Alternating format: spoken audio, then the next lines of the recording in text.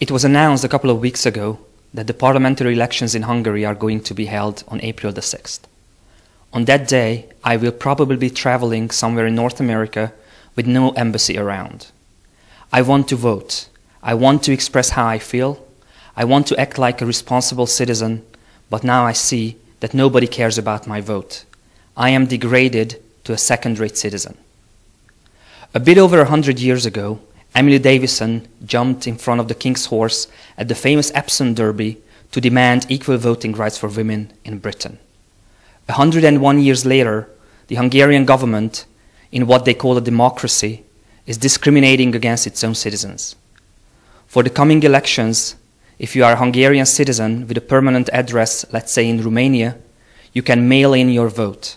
However, if your permanent address is in Hungary, but you won't be in the country on April the 6th, you cannot vote unless you appear in person at a nearby consulate. I demand equal treatment because I am the citizen of this country who suffers or prospers from the consequences of this election. I am asking the government not to disenfranchise me, and I want equal opportunities together with hundreds of thousands of Hungarians who will not have a chance to vote by mail.